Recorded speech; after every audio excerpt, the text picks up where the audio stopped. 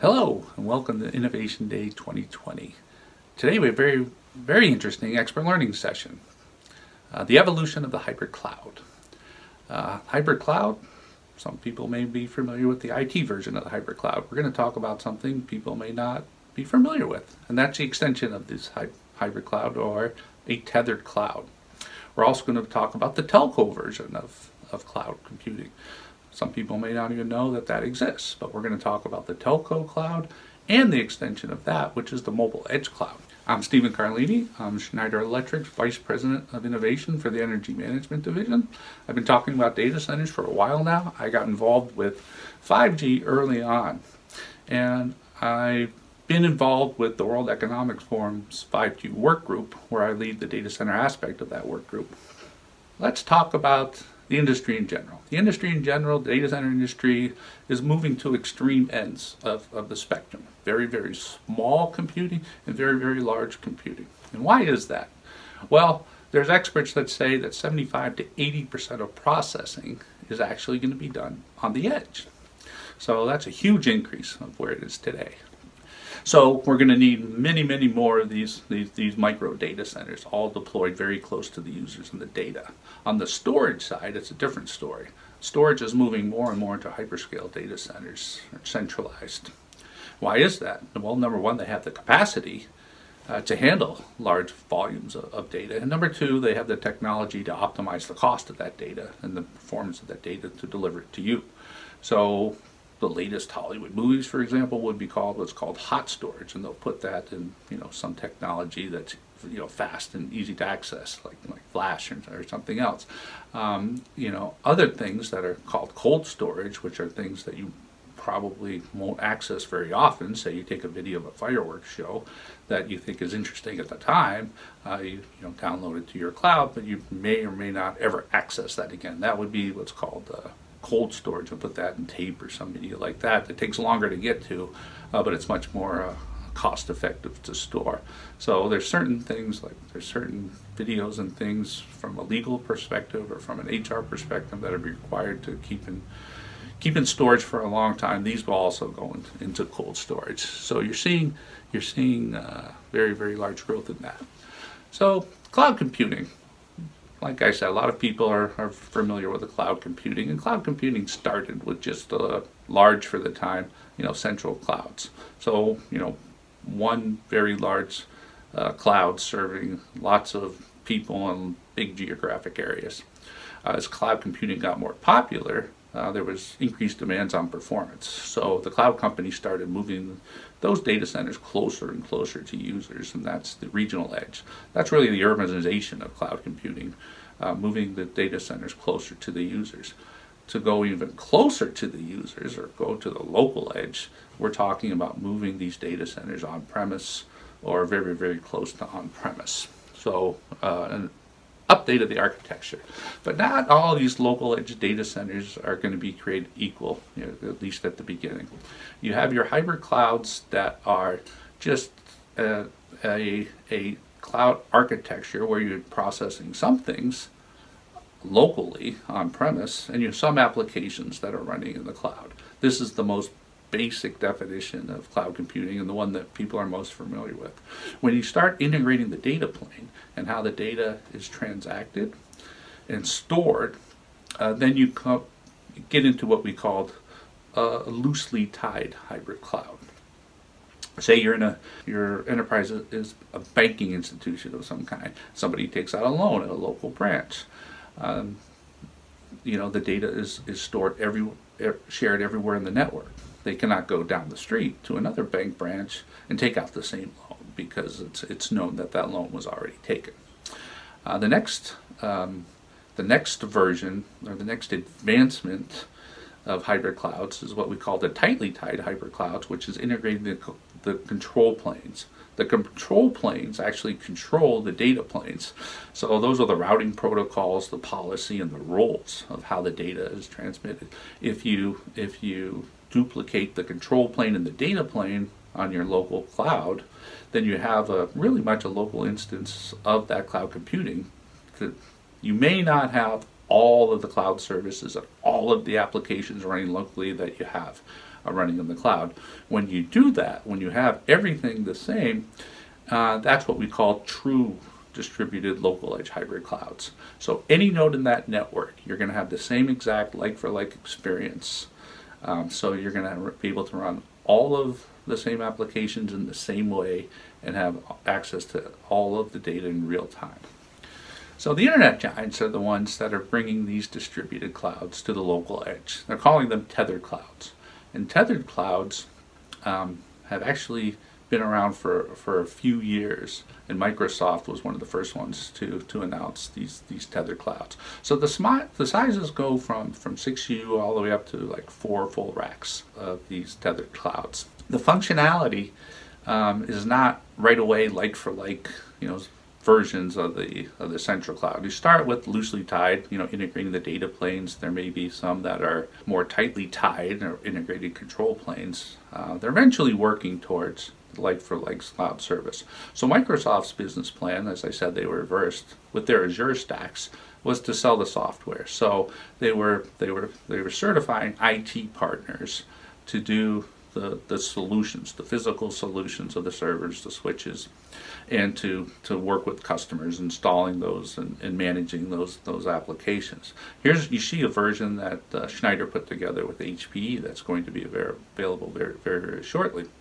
Amazon Outpost has a little bit different business model. They announced this business model in December of 2019, where they're actually selling the hardware and service stack.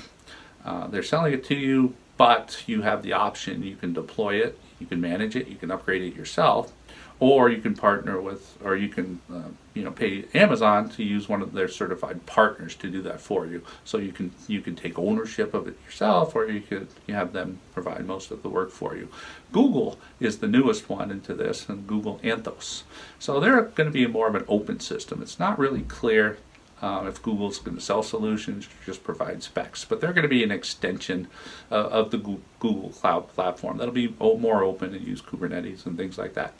IBM does not have an offer on the hardware side. They're just going to help companies who are deploying these clouds and deploying, in some cases, 1, 2, or all 3 of these clouds locally. So they have a thing called Micro Cloud Manager. So what's the advantage to the enterprise? Why would they want to do this? Well, elasticity or bursting. So if you deploy a local edge cloud, you have a big increase in business, you're going to want to be able to expand your IT capacity. So you could easily do that by bursting into the central cloud. Latency, because these are on your premise or very close to on your premise, they're going to perform much well. There won't be any data congestion because everything is going to be done on site. Redundancy, like I said, like for like services, if you lose your connection to the central cloud, there's a problem with the central cloud, you can run everything locally or vice versa. Geopolitical issues, so data sovereignty, data privacy, those are big issues right now. Having a local tethered cloud on premise, you can configure that to have a lot of storage, and you could keep all of the storage for your company on premise so you can be in compliance with these regulations. Simplification, like I said, you could choose to deploy these, manage them yourself, or you can outsource the internet giant to do it for you. So what's in it for the internet giants? The internet giants want to improve, the customer satisfaction. They want to have their customers to have the flexibility to have these like-for-like tethered cloud services on the local network, on the local instance of the cloud, or the central version of the cloud.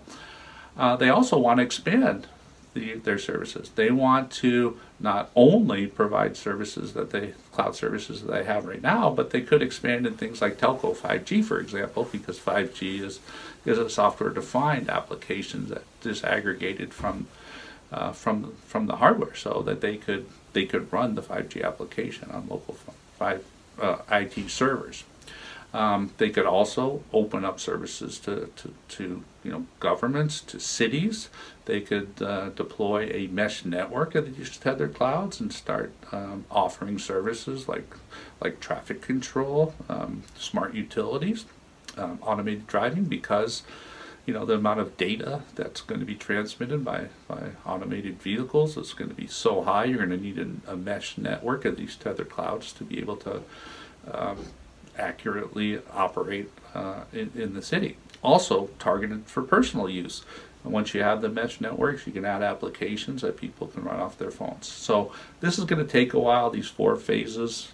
Obviously we're just starting in phase 1, but in phase 2, where I talked about these internet giants adding more services, here's an example of one that's already underway.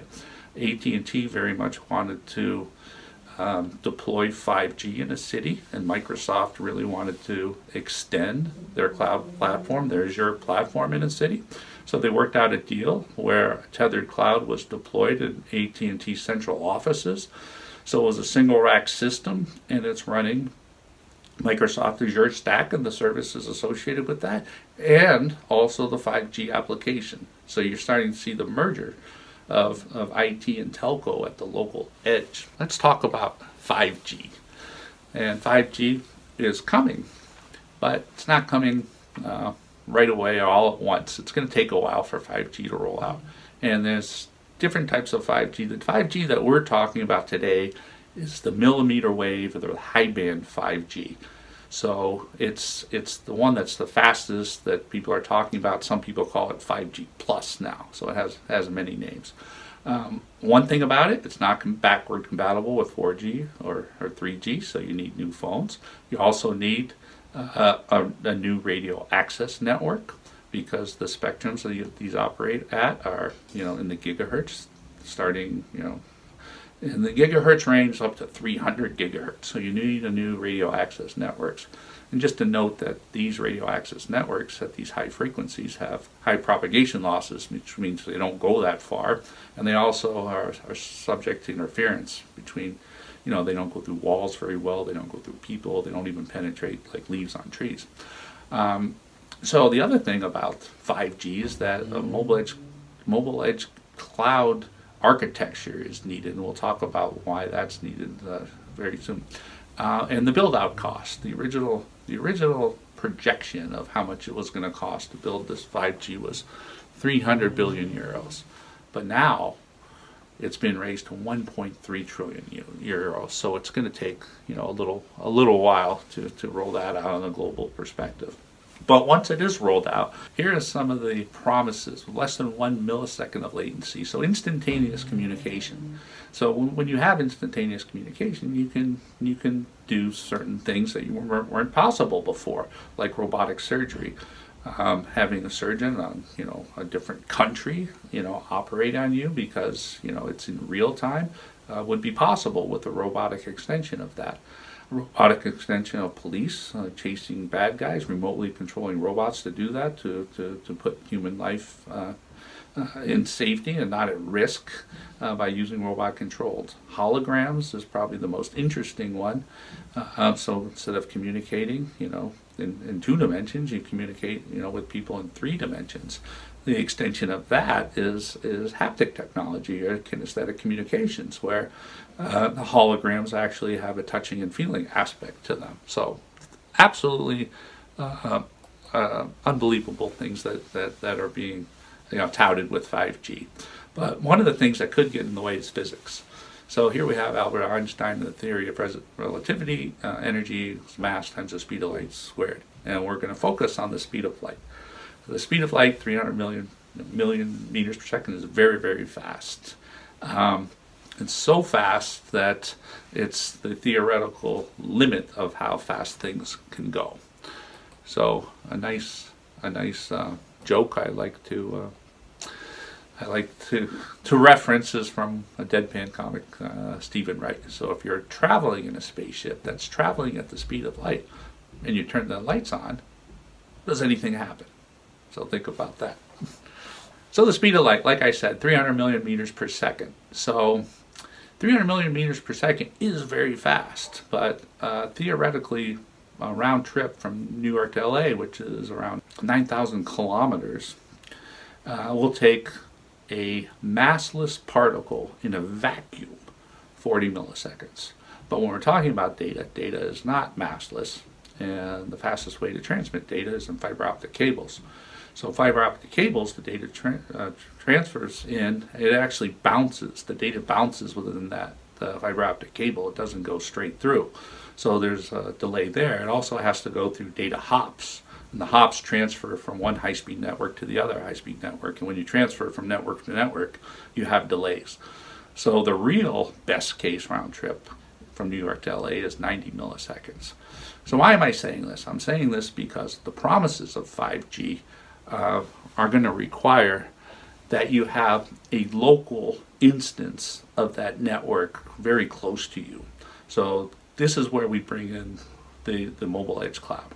So the local edge version of the telco architecture. As you can see, the telco cloud architecture is almost identical to the IT cloud architecture. But you see at the bottom, you know, the different functions. It's a mix of RANs, radio access networks, these high-speed, high-frequency radio access networks that we talked about, and that are being supported by local edge mobile computing, or MECs. So what is a MEC exactly? What does it do? Like I said before, the 5G application is software defined, which means it's disaggregated from the hardware. This wasn't the case before. You bought the hardware and the firmware and the software it was including it in legacy telco. So with 5G, you can deploy a standard IT servers and switches at the local edge in these MEC data centers. So they deliver, you know, the functions that you're familiar with telco, which is call routing and automation, things like that. But you can also do content delivery, computations, things that are more IT centric. You can also do network function virtualization and network slicing within these MEC data centers. So big change in the way that telco is being deployed, with the cost that we talked about earlier, the very high cost to deploy these RANs and these MECs is quite expensive. So there has to be a business case. So a lot of the carriers are doing, and in this case I'm showing Boston, is doing coverage maps. So the only places where there's a valid business case are densely populated areas. So the densely populated areas in Boston, we drew the circles to show the opportunities to deploy high-band 5G. Here's an actual example of LA where they already deployed 5G. As you can see, it's not universal coverage. 4G with very much coverage everywhere. In 5G is more in clusters. Here you see the coverage in UAE. Again, only in densely populated areas where there's a business case.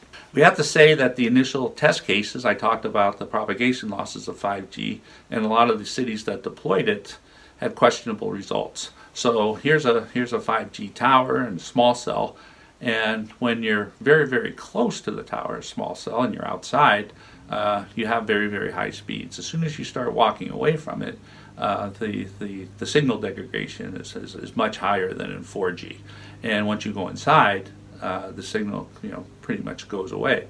And if you're trying to go through trees or leaves, the signal is also blocked. So a lot of the test cities actually had to cut down trees in their downtown areas for 5G to operate well. So technology is having a little bit of challenge. The mobile edge data centers to support those small cells that we just showed, and those lampposts are going to be placed, like I said, everywhere that they can, everywhere that they can find a space to put them. Here we show rooftop examples. They're also going to be in parking lots. They're also going to be in basements of buildings. So the MECs communicate usually through fiber optic to the towers, so you don't have the issue with propagation losses and line of sight antennas, because they're connected through fiber optic. So you're going to see these MEC data centers popping up everywhere. Here's an example of a local edge MEC. This is a design, the reference design that we did with Verizon by their specs. You see this one has 4 servers and 2 Cisco switches. This is an example, an early example of what these mobile edge cloud data centers are going to look like. And like I said, we're working with the World Economic Forum. Here's a case study that was published from Schneider Electric that shows that in order to deploy 5G globally, we're going to need 7.5 million of these MEC data centers.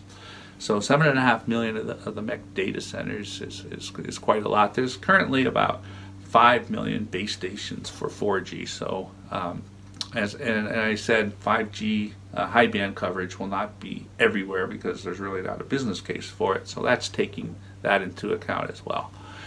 So to sum it up, the internet giants are moving their cloud services into these distributed edge tethered clouds. There's going to be a move to the local edge and to on-premise, and there's going to be mesh networks of these IT cloud computing architectures locally.